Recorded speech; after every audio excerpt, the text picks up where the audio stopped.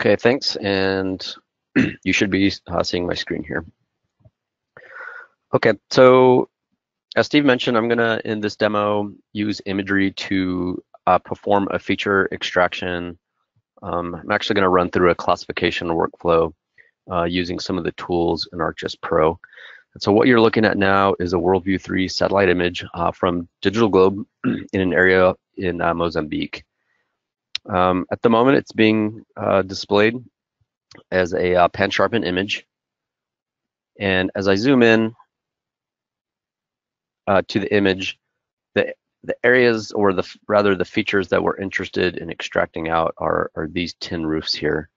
And this was part of a prototype that we did to try to identify where some of these roofs and some of these areas of growth are occurring. And so before we start doing the classification, the first step really is interpreting the imagery, becoming familiar with what sort of features are available in the data, and then performing the analytics kind of once we've determined that. And so one of the nice tools in Pro for doing image interpretation is being able to do split screens to compare two different images against each other. And so the image on the left is the pan sharpen, and the image on the right is the same image, but showing the multispectral 8-band combination of that digital globe image. And so you can see we have it displayed as false color, so we can see vegetation is displayed in the red pixels here.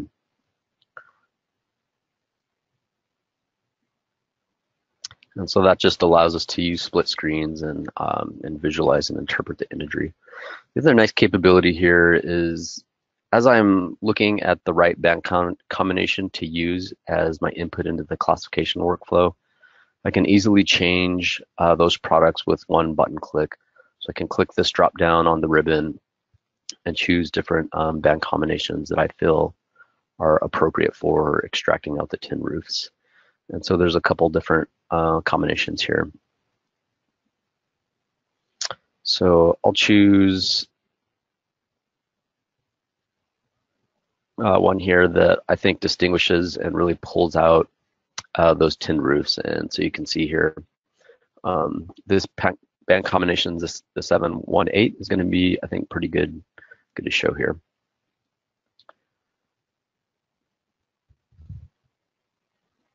So I'll zoom to the source resolution a little bit. So now what we want to do, we've chosen our product, and now we can, from the imagery toolbar, we can see I have a variety of tools to work with imagery. One of them is this classification wizard. And so as I click that, that opens up a nice user interface for walking through this entire workflow. And so I just input my images. I can choose the type of classification I want. So I can choose between supervised or unsupervised. I can choose a classification schema, and then choose the location of my outputs. And then I just hit the next button. And so this first step here is going to be a step where I generate a segmented image. So I'll go ahead and enable that. As you can now see, I've taken all the pixels in my area of interest in my view, and essentially I've clustered them or segmented those together. And so now as I go through the classification wizard, I'm going to actually classify the segments rather than the pixels. So here's my my training samples. I can start collecting these. And so I'll start with vegetation here.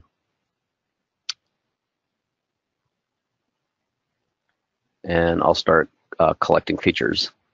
So I can choose segments by simply the extent of the segment. I can also grab a tool here and make a rectangle. And so this just makes the training sample collection process much easier. And so then I can take these and I can merge these together. And then once I'm done collecting training samples, I just move on to the next step. And so from here, I can generate and choose the different classifier that I want. So we've got a variety of them in here: maximum likelihood, random trees, and support vector machine for object oriented. And then I just hit run and next, next, next. So for the sake of time in the demo, I'll just go ahead and show you the results.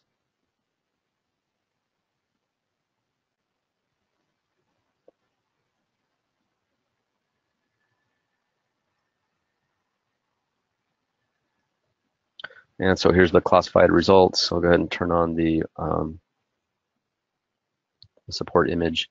And now we can see areas that we've captured and classified. So the areas, shades of green represent vegetation. These magenta shapes are the tin roofs.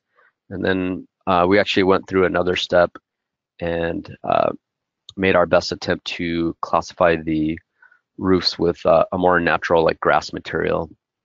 And those are a little more challenging for the software because they closely match the surrounding vegetation, but we actually were able to perform those. Another step kind of along the way that that you're going to have to do is just do a little more interpretation of the imagery itself. And so this is a spectral profile that you can generate from the imagery. And so you can see here we've clicked on a few pixels to identify the tin roofs, the vegetation, some water features, and then also some exposed dirt features. So again, another tool that we can use to examine the imagery, and in this case, a great tool to try to figure out where most of the separability or variation is between the different features. Okay, so that's going to conclude this demo. I'm going to turn it back over to Steve.